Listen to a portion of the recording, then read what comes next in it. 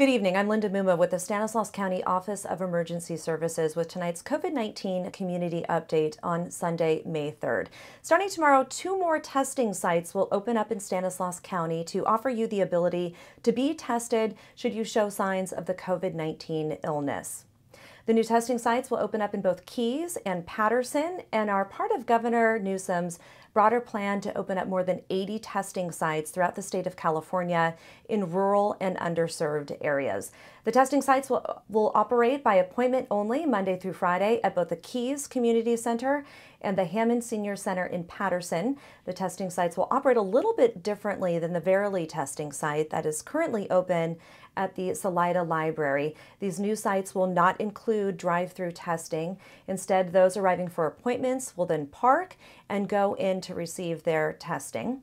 A company by the name of OptumServe has teamed up with the state to handle staffing, the scheduling of appointments, as well as the testing and reporting of the test results to the state and county.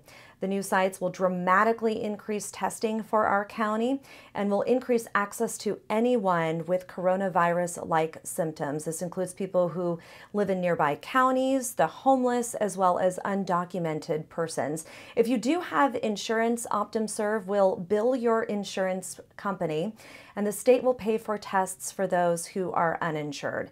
If you're having symptoms such as fever, cough, sore throat, or shortness of breath, you can schedule an appointment by visiting the link provided in the caption of this social media post. The Verily drive-through site at the Salida Library will also continue to serve people. You can sign up to receive testing at that site by visiting projectbaseline.com and answering a couple of questions to determine your eligibility and to also schedule your appointment there. Finally, if you've not signed up to receive our text updates, you can do so by texting STAN COVID-19 to the number 888-777. Again, that is STAN COVID-19 to the number 888-777. That's where you can get the daily updates in terms of the number of cases, as well as other pertinent information at least once a day directly to your cell phone. In the meantime, have a wonderful rest of your Sunday evening.